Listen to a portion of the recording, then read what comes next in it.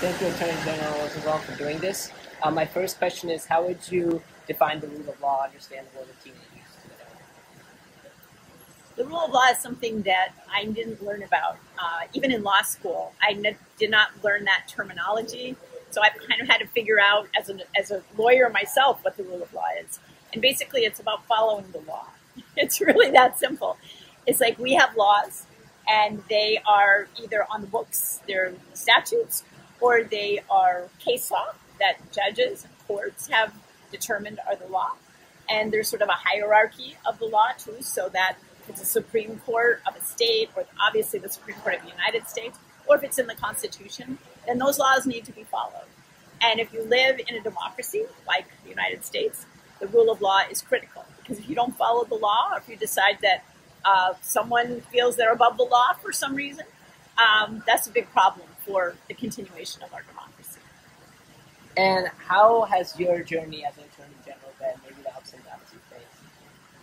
Well, it's been fantastic. I've been Attorney General for 10 years. I'm in the middle of my third term. I'm an elected Attorney General in the state of Oregon.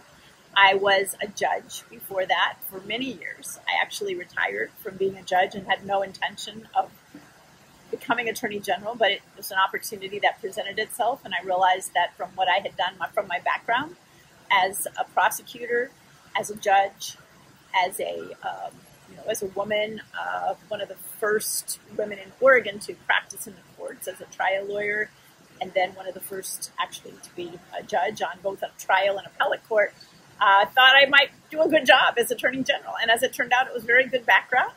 I have loved the opportunity because it brings together politics, which of course you have to run for office, and I've kind of enjoyed that. Get to know people, get out there, try to persuade people to vote for you. Law, obviously, the rule of law, and policy. And I've really enjoyed the policy, being able to, look at the laws and help to reform in some areas that reform was needed. And that's been a big part of my efforts as Attorney General. So I call myself the people's attorney. I think a lot of us do, because while we represent state government, which is a big and important part of our job, so we represent the state agencies and we represent the governor and the legislators. We also represent the people, and representing the people is really special to me.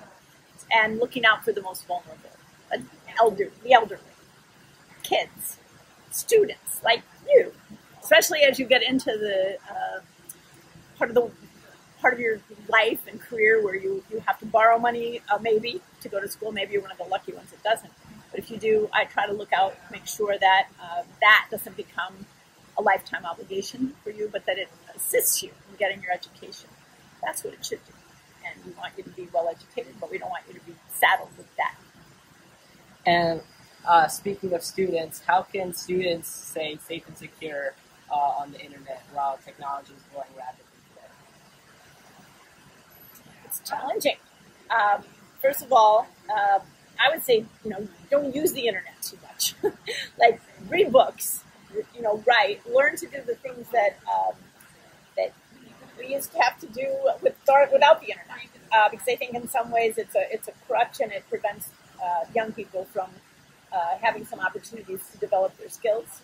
You get a little bit lazy, I think, when you're focusing on the internet. But I'm sure there's a lot of good things that you're using it for. So limit your time.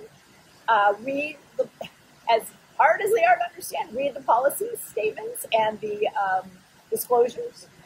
Keep your passwords safe. Change them. Update them. Use multi-factor authentication so that you're safe on the internet. And look out for scammers. There's scammers out there that will try to rip you off on the internet. So, for example, phishing. You might have heard of that. P-H-I-S-H-I-N-G. It's people who want to take advantage of you by, say, sending you a link. Don't click onto links. I have a whole campaign in my office called Don't Click. I have another campaign called Just Hang Up. Like, if someone calls you on the phone and tries to scam you and you don't know who they are, hang up the phone. And that's mostly for seniors, but it's for everybody. There's so many ways in which you can be taken advantage of as a student, as a young person, and as an older person as well. So always be looking out for that. Read our materials. Go on OregonConsumer.gov read our materials, download them, share them with your friends and your family. They'll help you stay safe on the internet. Thank you so much.